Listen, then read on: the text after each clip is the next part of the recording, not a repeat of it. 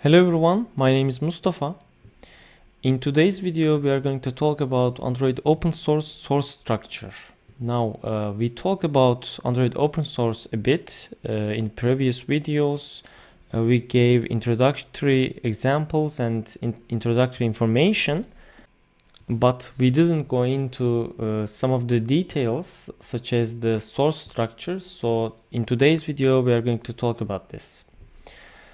When you extract Android open source, you will see an output such as the one I have at the left side. This is the output of a tree command, and you can see that Android open source has many folders, let's say, and in these folders actually we will do the mapping to the architecture. So to the left, to the right, we have the architecture that we described earlier in the videos, and at the left we have the Android open source source. So I try to draw some folders and try to do the mapping, but we will go one by one, and I will also try to show you these folders from an example source. So the example source I will use is from Asus Tinkerboard 2. Asus Tinkerboard 2 is a great board that I love, primarily because it supports Android open source. Usually Android open source boards are too costly, and even if it is Qualcomm, then it is impossible to get a generic board, without making a deal with the Qualcomm. Therefore, this is a Rockchip based board, Asus Tinkerboard 2, and we can use this as an example.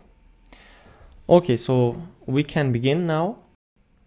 We will start from the bottom of the architecture and work our way towards upward. So first thing that we will deal with is Linux kernel.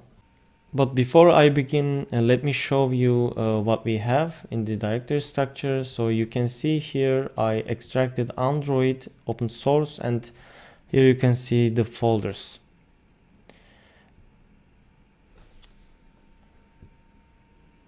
Okay, so let's go back and start to explain. So let's start by the kernel. So kernel is located in the root. It is almost same as the Linux kernel. You can see from the subdirectories, but of course it has many changes involved, some modules also included. I gave some brief introduction in previous videos. Here you can search for the device trees here, and also if you go to the configs folder, you can simply find the kernel configuration files.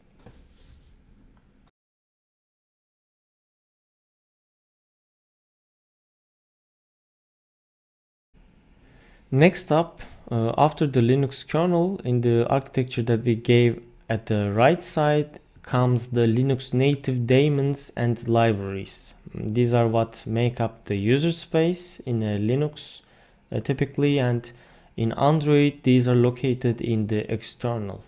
So the external folder will involve Linux libraries and Linux services, we can say. So if we decide to port anything Linux to Android, what we will have to do is just open up this external folder and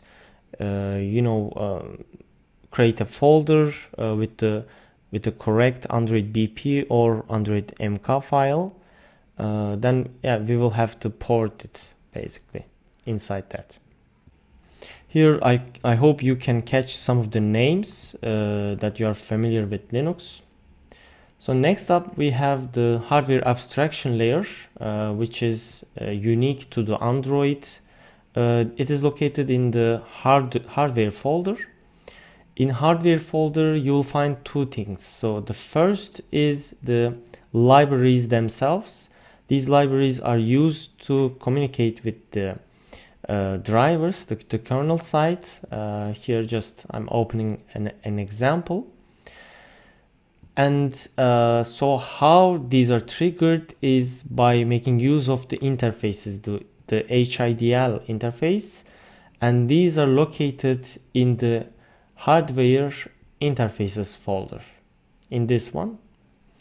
So for example, if we go to the audio, there will be versions of them, of the libraries, and yeah, you can see here in let's say HIDL naming the function descriptions.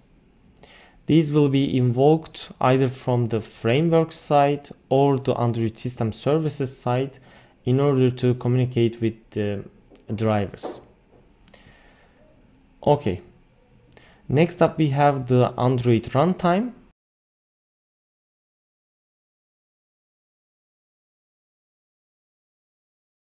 So we don't go into details, but just to give example, this is the art folder, Android runtime, where it is located, and we have the Dalvik here.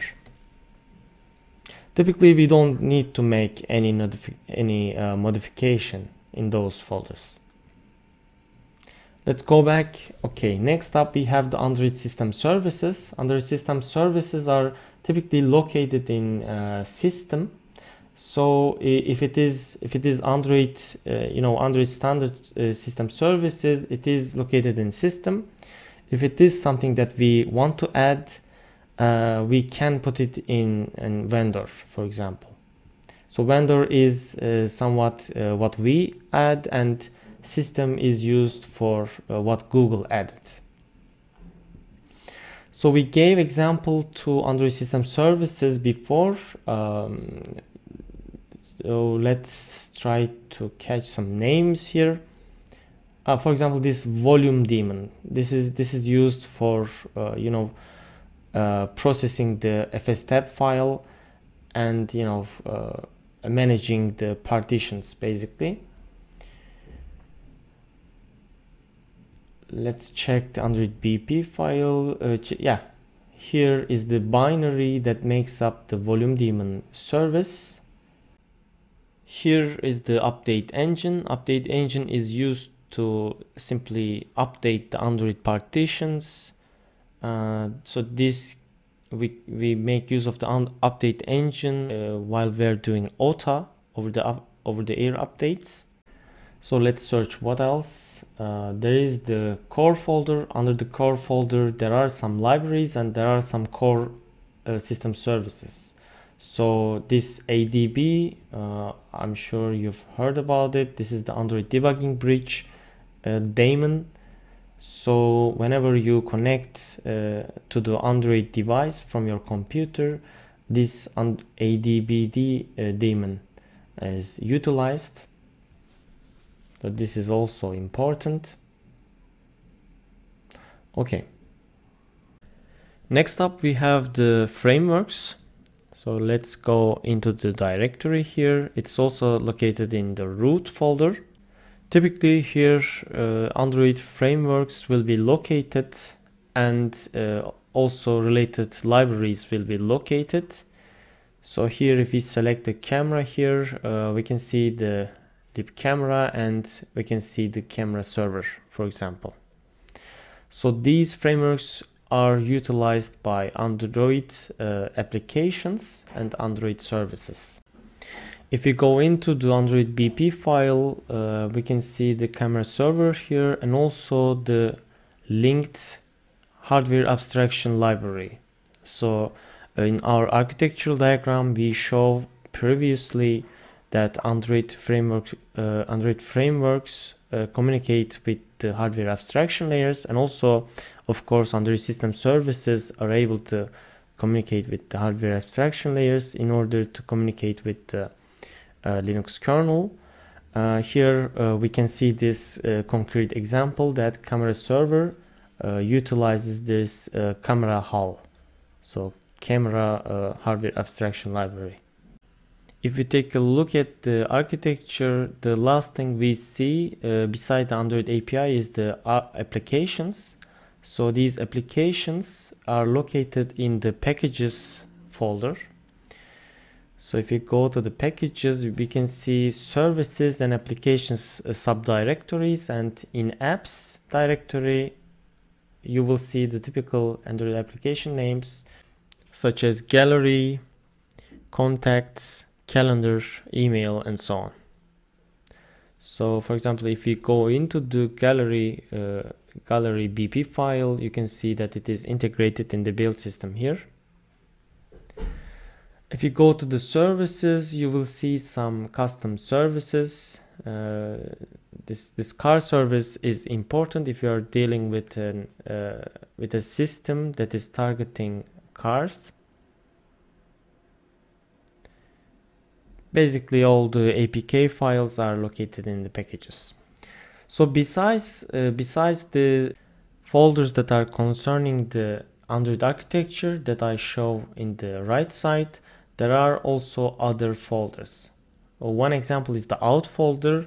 When you finish the Android open source build, out folder will be generated, and if you go some folders below, you can see the image files are created here, and also all the sources are built, and you know, executables and shared libraries are also involved. Here the image files that I'm showing is what makes up the Android root file system. Next up we have the CTS. CTS is important. It is a, let's say, a compatibility test suite, and it is what makes an Android device Android certified device. If you're dealing with a serious project, you will always be required to pass these CTS tests. So if some test is failing, you can go into this directory and search for the test steps. That's why I think it is important to mention this folder. Next up we have the build folder. Build folder is important also because it involves how Android source is built. It has the source for several build systems, especially the newest Song build system, and also the make, so the GNU make. Next up we have the last one, bootable. Bootable involves the bootloader source. Actually, it's not like the primary bootloader, but it is something like the little kernel.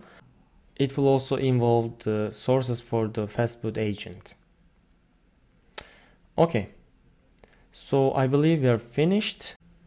I think it was important to mention this, you know, source structure to Android architecture mapping, because some people confuse it too.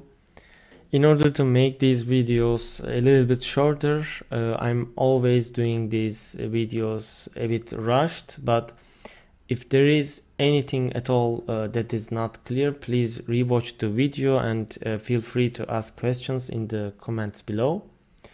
That being said, we can wrap this up. So thank you again so much for watching. If you like the content, please like, share and subscribe, and I will see you in the next video.